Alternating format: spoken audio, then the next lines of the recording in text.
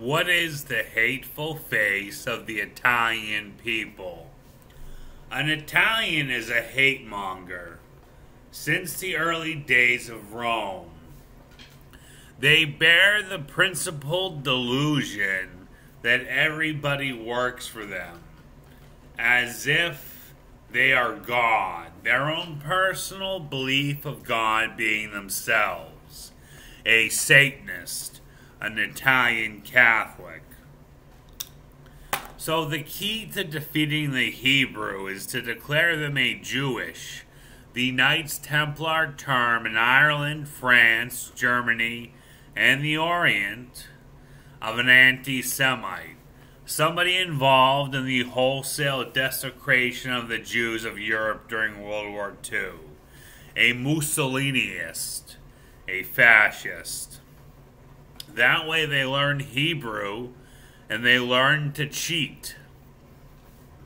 Their barest compelled and demanded demand will be refused by any noble and individual since learning Hebrew.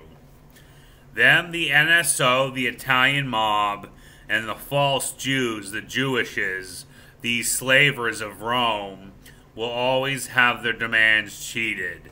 Hence they'll be reduced to poverty.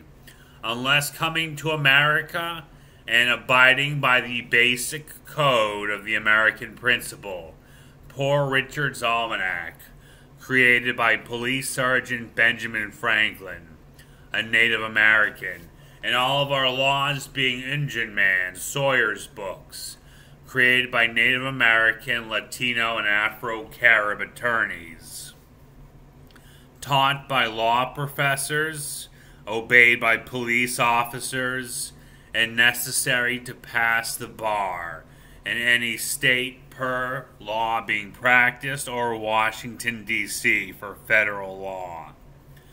That way the dreaded Italian, the slave trader, the "you work for me" is avoided and nullified, often pantomimed by the proper Jew, the Israeli, the mocked Italian man, and his Catholic friends, the arch elders.